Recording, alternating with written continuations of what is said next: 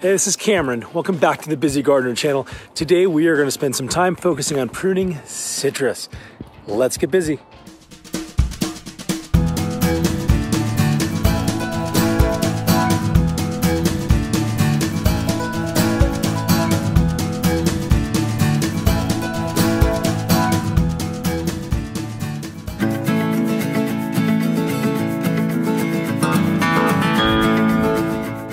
So when it comes to pruning citrus, a lot of the concepts are similar as it is with pruning deciduous type trees, like your plums and pears and all that kind of stuff.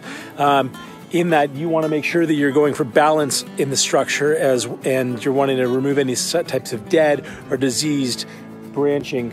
One reason why citrus is way different than those deciduous trees is that citrus grows a lot more like a bush. You see here, it has a very low canopy. It is almost like a hedge.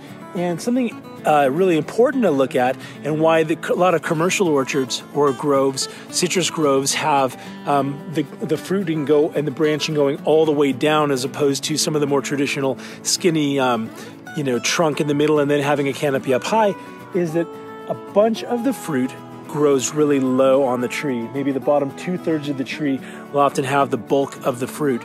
And so it's okay to leave that skirt going all the way down or near, within maybe a foot of the ground. So that's one way it differs pretty significantly from pruning and keeping track of deciduous trees. Citrus is essentially a hedge. It's a bush.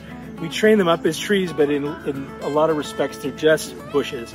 And so you can come through and you can almost come in with hedge clippers and create some sort of thing. Now, what is going to inform my pruning here has to do with keeping the overall grouping managed. Like, this is our Eureka lemon. We've got a regular Persian lime and then a Pomona sweet lemon in the back. Those two are really big, whereas the lime is a lot smaller. I'm not entirely concerned about that because of where it's placed. It's placed with a southern facing exposure, so I'm not concerned about this getting too shaded out.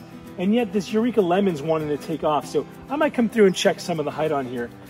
You don't have to worry about outward facing buds in the same way because the foliage just grows more as a shrub. So really you just come through and just wherever you want to see cuts made for height or width, you just make those.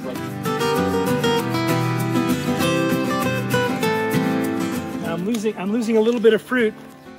There are a few fruit on here, but this thing's going to give me more lemons than I'm going to be able to use anyway. And so if I lose a little bit of fruit doing summer pruning, ideally you want to do it on a tree after the thing has already fruited. So you don't want to come in and make drastic cuts on something that has tons of fruit hanging on it. But losing a few of the fruit at the top where I've got so much fruit still in the bottom, not a biggie at all with this one. Another couple of lemons. Also, this is a good time to cut out any leaves that I see that are diseased or have any sort of pest issues.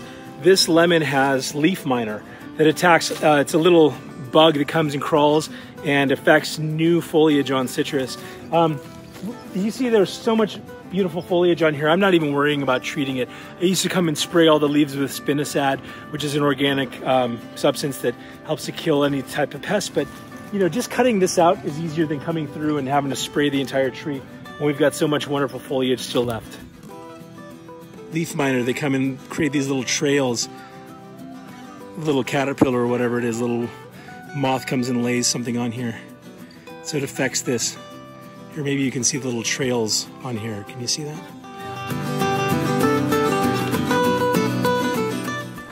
One main reason why I like to keep my citrus a lot taller and why I'm going to allow them to grow taller, I'm not going to check the height in the same way, is because citrus fruit can hang on the tree for a lot longer. So when that tree gets really, really tall, you're able to have it hold a lot of the fruit, and so you're not going to become overwhelmed with the volume of fruit all becoming ripe within a 2-week period. A lot of this citrus has a growing season of 2, 3, maybe even 4 months, depending on the variety. And so having a larger tree with more fruit on it is a great way to store that fruit, storing it on the tree. Another reason is picking it. I'm not going to have to get on a ladder to pick this fruit. Because of the rind, it's strong enough and hardy enough to be able to use a citrus picker, where you would never do something like that with a peach because it's too fragile to pick a fresh peach. Could you imagine that? A big claw coming down and getting it. What would happen to that peach or that nectarine or that plum? Not a chance. So I want those deciduous fruit no higher than I can reach. But when it comes to citrus, you can, as high as you can reach that citrus picker, really is where you're able to grab that stuff. Same goes for avocados. So those trees, because of the hang time and because of how hardy and strong the fruit themselves are, I'm going to allow these trees to grow a lot taller than I am any of the deciduous stuff. Viewing this lemon-lime combo from another angle, coming through and I see this Pomona sweet lemon has a bunch of leaf miner activity on it. So I'll just come and cut all that stuff off.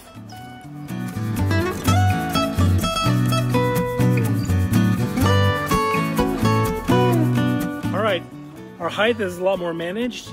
This Eureka lemon's not running away as much. Took off a bunch of the leaf miner. If I didn't have to keep coming back to the camera, that would have been done in 2-3 minutes. Really easy.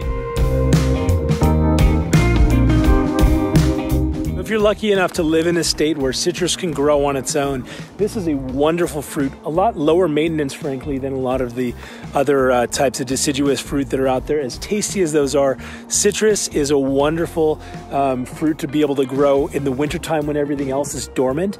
That's when citrus comes on. So really in this orchard, if you look around here, I've got fruit for almost the entire year. We've got our summer fruit, we have our spring fruit, we have our winter fruit, we have our fall fruit. So really fortunate to be able to grow so much here in our climate. Okay, this is a combo of our Tangelo and our cocktail grapefruit hybrid. And again, whenever you're doing a multi-planting, you want to create balance within the planting. So if you've got one tree that's more vigorous, you want to check its height. Or if you're seeing some sort of issues like we are here, we want to check this as well. So remember, citrus is like a hedge. So just go ahead and treat it like that. And if you see any leaf miner activity, any type of pests, you just chop it off. So I'm not trying to check the height on this as much. This one, because it's out of balance with its neighbor, is what I'm wanting to bring the height down a little bit. Just a couple more cuts. Yeah, I think ready to go. What do you think? Balanced? Looks good. One other thing to consider with this is that the eventual tree height of these citrus is a lot lower than a lot of the other deciduous trees that I have here. The eventual height of these citrus is going to be maybe 12 feet, 10 to 12 feet if I let them grow fully out.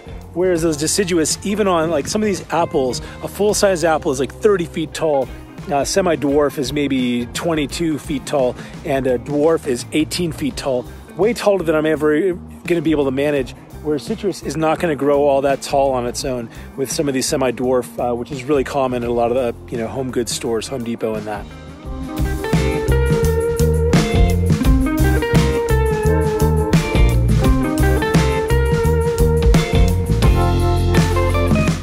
Hey, so I hope you enjoyed this quick video on pruning a few citrus and seeing some of the differences, things you ought to be looking out for.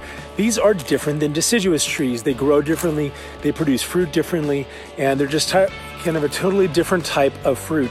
And so you want to just feel okay about going through and creating a hedge type thing, bringing back some of that structure. It's supposed to be bushy. It's supposed to be like a bush or a hedge, as opposed to something that's very woody, like deciduous, like this nectarine behind me here. Anyway, if you like this video, I'd love for you to subscribe and hit the notification bell. What questions do you have? What tips do you have when it comes to pruning citrus? Yeah, leave those in the comments below. And whether you've got one tree in your orchard, 500, till next time, stay busy.